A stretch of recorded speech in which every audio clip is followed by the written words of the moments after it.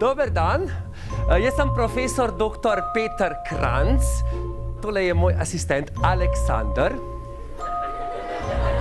In danes bomo govorili o Marie Curie in čudovitem svetu radioaktivnosti. Elektroskop. Erlenmajerice. Takrat v Varšavi ženske niso smele na univerzo. Potem pa se je odpravila v prestolnico znanosti. V Pariz.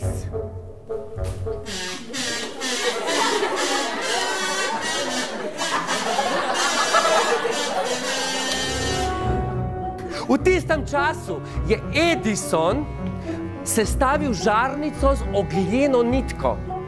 Werner Siemens je takrat narisal načrt za električno lokomotivo. In začelo se je dolgo, naporno iskanje tega novega elementa. Zanimivo, ne?